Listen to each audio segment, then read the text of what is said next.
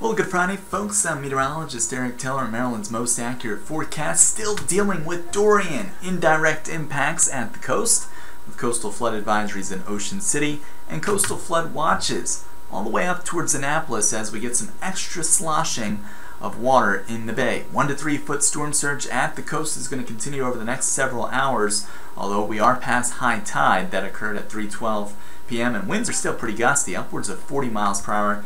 And that's why the tropical storm warning remains in place for southern Maryland. Satellite and radar combined, clouds to the east of Baltimore, sunshine to the west. That sunshine will come back tomorrow, followed up by a weak cold frontal boundary that will provide us a couple of clouds on Sunday, but still nothing to complain about. The weekend looks great. We start both mornings in the 50s and we end up in the 80s during the afternoon hours. Quite seasonable, at least for this time of year, and no humidity to talk about, so a great looking weekend ahead. Overnight tonight in the 50s to about 60 degrees, slow clearing late, cool and comfortable.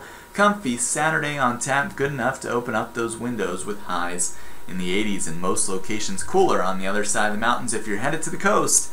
Obey the lifeguards, try to avoid getting in the water. High rip current risk will continue. High temperatures in the upper 70s along with a little bit of bay flooding there at times. Saturday and Sunday look good. Isolated showers Monday, Tuesday, and Wednesday. Another front by the end of next week. Remember, you can download our free mobile app at WMAR2 News, available at the Apple and Google Play Store, or look us up at WMAR2News.com, Facebook, and Twitter for the latest weather and news updates. Most of all, have a safe and great weekend. I'm meteorologist Eric Taylor.